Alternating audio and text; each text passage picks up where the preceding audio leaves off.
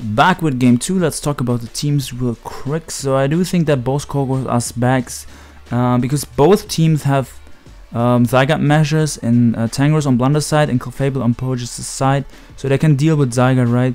Which means they can afford to run offensive Landorus, so offensive setup Lando with Z-move. And because I'm thinking both Ladis are Scarf, that's a Scarfer that can outspeed Volcarona at +1. Both trends are going to be Magma Storm off power and either Taunt Toxic or Rock. So I'm actually thinking that it's Rock's Clef on Pohjis' side though. Spikes Pharaoh Rock's Clef. So the Lando on Pohjis' side has an extra move slot. So I'm thinking it's like SD3 attacks or sub SD on Pohjis' side. On Blunder's side I'm not sure yet if he's Rock's Trend or Rock's Lando. Did I miss anything else? Yeah, Mower is going to be annoying for Pohjis to switch into. They tend to carry Fire Thing at the moment, so Ferrothorn doesn't check them well. And yeah, if his Trend gets low, if Trent takes any damage, it gets in range from Earthquake from Tangrowth. So we do see they both got up rocks. Blunder got up rocks on, and Pohjis switched to Clef. Blunder got an SD as Pohjis also got his rocks up. The thing is, Skystroke pretty much gets a kill here because Pohjis Skystroke resists are Heatran and Tapu Koko. And number one, they don't switch in well into +1 Skystroke. Number two, Clefable is not too valuable in this matchup, so I think he should just sack it because Tangrowth knocks off the Clefable, right? Koko overpowers it with Specs T-Bolt. Lando overpowers it with SD even after it uses the Z-move. Mobile beats it with SD or just with Play Rough. And Heatran, if it has Taunt, also beats it. And so the only thing that Clef beats is Ladi. Or potentially Tren if Tren doesn't have Taunt. So if I'm Pohjis, I would just sack the Clef. I think I disconnected because you guys can see the Smog's chat is not moving. Let me pause real quick and be right back. Okay, we are back. We're gonna rewatch the turns that we missed. Skystroke is just gonna kill the Clefable. Pohjis is gonna go to his own Landorus. He's gonna be able to check Blunder's Lander pretty easy since he used the Z-move. So I think Blunder's gonna switches into Specs Koko most likely because HBS can threaten this off. Pohjis does reveal sub, so Blunder's not gonna stay in because Koko can definitely put in work in this game after the Pharaoh Stone gets weakened. So he goes into Ladi. Pohjis just plays it safe, but the thing is he can just go for Skystroke here and get a kill on the Ladi, as the Ladi breaks the sub with Psy Shock. So Blunder's gonna be able to go back into his Specs Koko scare of Pohjis. So Pohjis is either gonna go Ferrothorn here, or I expect Blunder to stay in. He expects Blunder to stay in, goes for SD. So Blunder's gonna have to switch here into his own Landorus on the fly most likely, and it's gonna take a lot. I wouldn't be surprised if this actually kills. It barely doesn't kill, so I think this is a speed tie. So Pohjis is gonna fly up here as well. Wait, so whoever loses the speeder here is in a better position. I think it was a tie, I'm not 100% sure.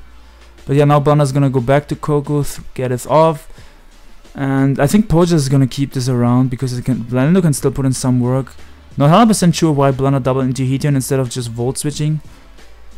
But yeah, now he's just gonna Magma Storm. I assume Pohjis is gonna switch into either Tren or Ladi. He goes Ladi, so he's either like has Trick to cripple Heatran or he has Surf. So Blunder should switch out here. Heatran can definitely put in work. He goes into Tangrowth on the Surf. So Blunder can either go for a knockoff here, or if he predicts the Landorus, he can also go for Giga Drain. He did go, okay, he went into Heatran, so I assume he predicted Pohjis to go into Ferrothorn. Blunder's obviously forced out.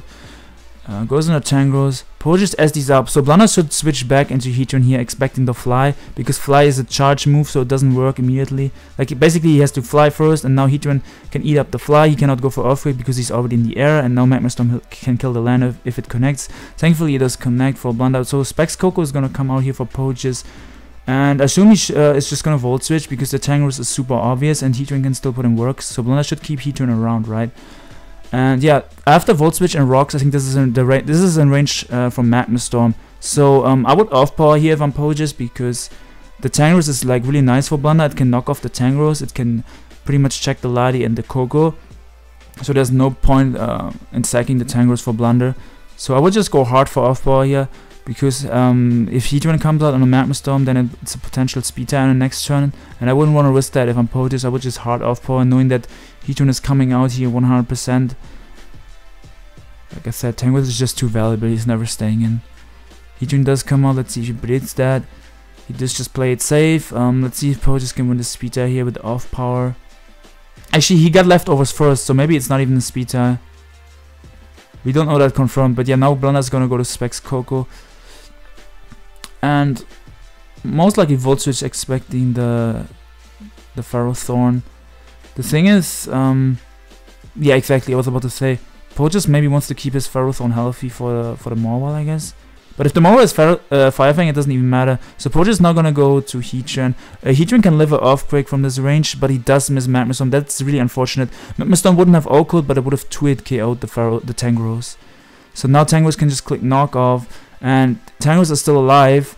And I think Blunder wins now, so that hex sucked. Because now Tangrowth can switch out and get Regenerator back. I think he's just gonna sack his Koko here. He's gonna regen back, and then he's gonna be able to win with this Tangrowth. So like Blunder's gonna sack his Koko here, I assume. I don't know if T-Bolt would have killed the tank guaranteed, or if it would have been a roll, but yeah, Blunder's just gonna click Earthquake here. And if his Morwell has Fire Fang as well, Blunder's in a really good position. Yeah. I think Pohjis had the game if the Magma Storm didn't miss on the Tangrowth. But what can you do? It's Mons. This stuff just happens.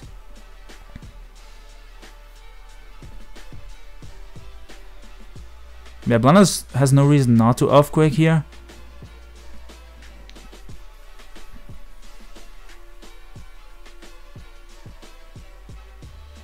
Like if Pohjis goes into Ferrothorn, like Blunder doesn't lose much from Quaking anyway. He can either knock off next turn or switch into Morwell if he has Fire Fang next turn. But yeah, he just Pohjis just sacks his Koko. I mean, oh, I'm surprised that lived actually. Oh yeah, never mind. T-Bolt only has 26. So earlier I think Pohjis,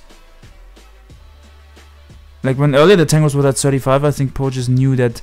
I think he predicted Blunder to maybe go into Morwell earlier when he T-Bolted. But yeah, this game is over. He gets a spike. That doesn't matter. And I assume he either has Knockoff or Fire Fang. I mean, since they already said GG, he probably has Fire Fang. And he probably already connected it. And so Blunder takes the series 2-0. Thank you guys for watching. Blunder moves on to top 8 of Smog2's playoffs. Stay tuned for way more S2 playoffs. Pretty much every series is going to be coming live to you. Have a fantastic day. Smash the like button if you want to see more. And hope you all enjoyed. Peace out, friends.